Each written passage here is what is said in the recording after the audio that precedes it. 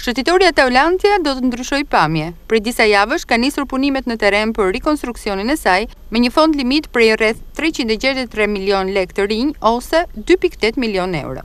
Projekti për rehabilitimin e shëtitores Taulantia të qytetit është bazuar mbi 3 objektiva kryesor. Së pari, ripërcaktimi i raportit të kësaj zone me zonat urbane pranë saj, me qendrën dhe me elementet e rëndësishëm historik. Së dyti, ripërcaktimi i raportit të qytetit me detin dhe së fundmi, realizimi një parku për t'i ofruar qytetit më shumë hapësira publike për qytetarët, sheshe, hapësira të gjelbëruara, të ndryquara dhe parqe për aktivitete sportive dhe lojra për fëmijë. Në kushtet aktuale, kjo zonë po përjeton një lloj pezullimi në pritje të një ideje të saktë. Këto janë disa nga detajet e projektit të specifikuara në letër, ndërsa në terren, institucioni i qeverisjes vendore është mjaftuar me vendosjen e disa pamjeve, të cilat shpalosin transformimin e kësaj shëtitoreje, ndërsa mungon një tabel me të dhënat bazë mbi zbatimin e këtij projekti.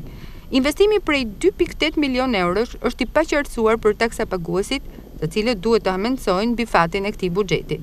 Mungesa e transparencës lë vend për të ngritur pikpyetje mbi mënyrën e shpërndarjes së këtyre fondeve. Nuk është hera e parë që projektet e rëndësishme shoqërohen me informacion të munguar për qytetarët, të cilët janë të paqartë se ku do të përfundojnë taksat e tyre, ndërkohë që kanë të paplotësuara nevojat jetike.